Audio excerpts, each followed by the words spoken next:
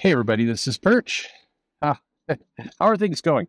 I just came back from a flight, and on the plane, first of all, flight was delayed, so everybody's all pissed off, and then people are really agitated, and then like we're getting ready to go, and the some guy like starts yelling out, "Why are you staring at me? Why are you staring at me, Mister KKK?" And he's like, "Is it because I'm black? Is it because I'm black? You're staring at me?" And starts to like really get loud and obnoxious, and the plane gets all quiet, mainly because everybody on that plane's like, ah, shit, we're not taking off. It's exactly like nobody really cared about the drama. The guy who was being yelled at was, I couldn't tell, but about 10 rows up. Because the guy basically does a pretty, I think, the right thing, who is like immediately kind of just gets up and then doesn't talk to the person who's yelling and getting really angry and is like, I will happily sit anywhere else. And then the flight attendant like, okay, come on back here and put the guy in a seat. And then the flight attendant goes and said, and then they're having this whole conversation like, do we need to open up the plane and kick this person off or not? And then it becomes clear the person is mentally challenged, who's screaming and yelling. And so the flight attendant's like, I'm just gonna work to calm this guy down, and we're just gonna take off and get going.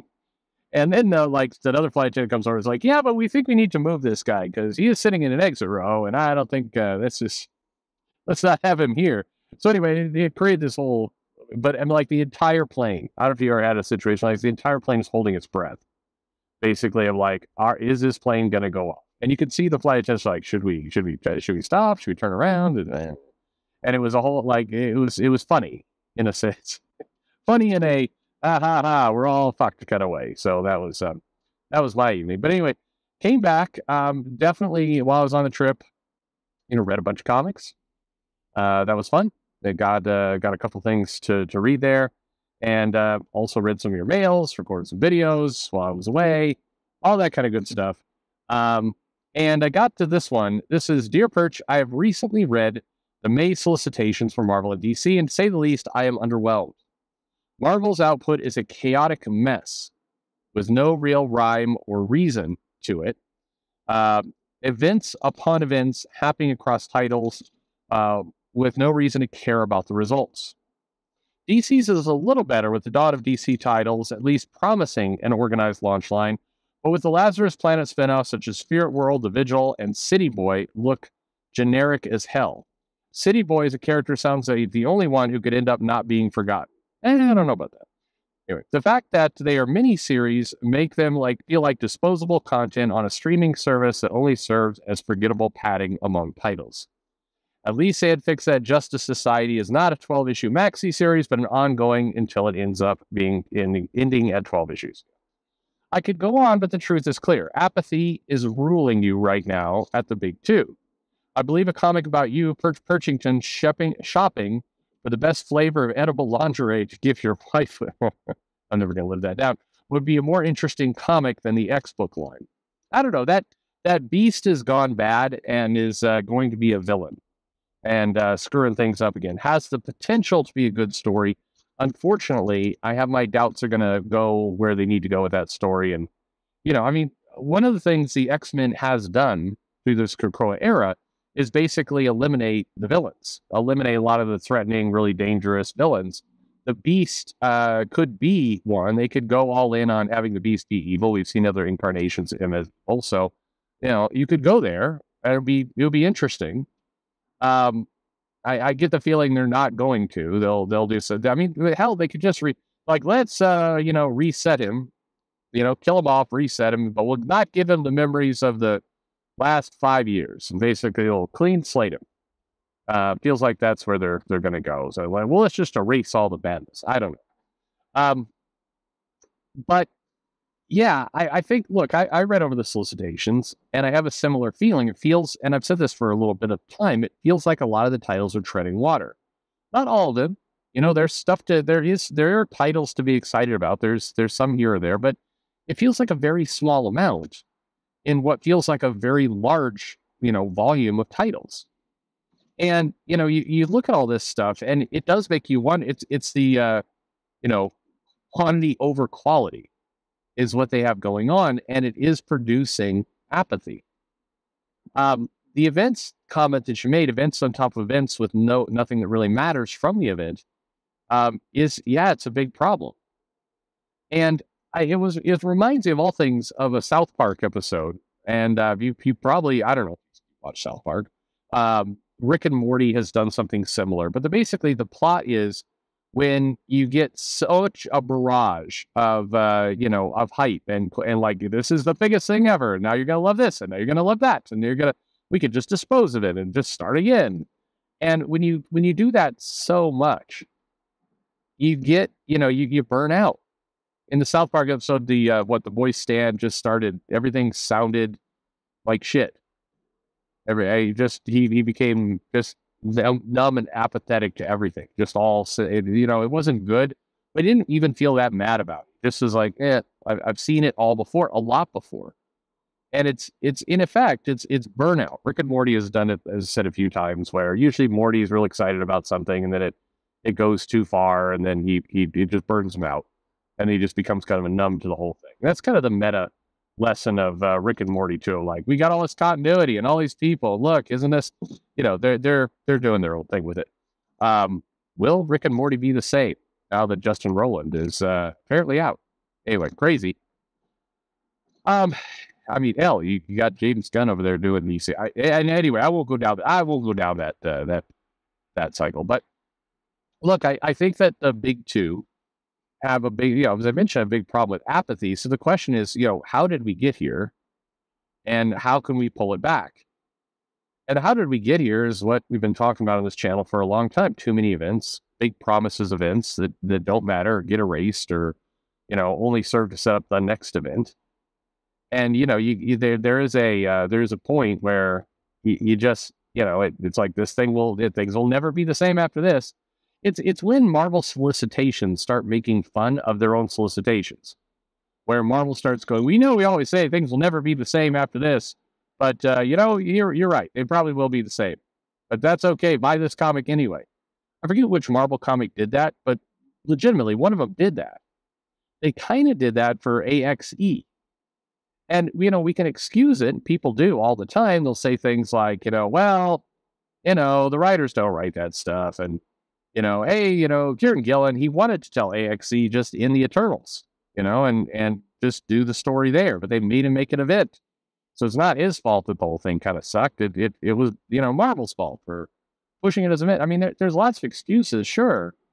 And you do kind of start to feel like people like what Colin Kelly and Lansing, the guys who are doing the Captain America Cold War event, we're like, do you think the writers meant for there to be an Alpha and Omega kind of event and hype it up? Or do you think they were just trying to do a storyline in the comics?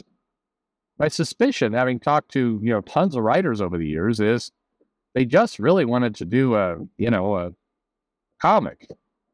They didn't intend or want to do all this other shit. They just wanted to do a comic storyline. And the publisher's like, no, we'll squeeze an extra 10% out of this if we do an event, throw a #1 issue in there, a couple tie-ins, and all the rest. I mean, this isn't a new story. People have been talking about this for years and years. Peter David complained about this way back in the late 80s, early 90s, this kind of stuff. So, again, this is nothing new. So why now? Why is it tipped? Well, one reason is, I think, the volume. We used to complain about something like this.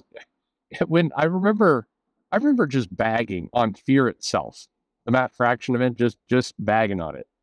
And it just wasn't a very good event, and it killed off a couple characters, but of course they were going to come back. And, it's like, you had that feeling of like, it doesn't really matter.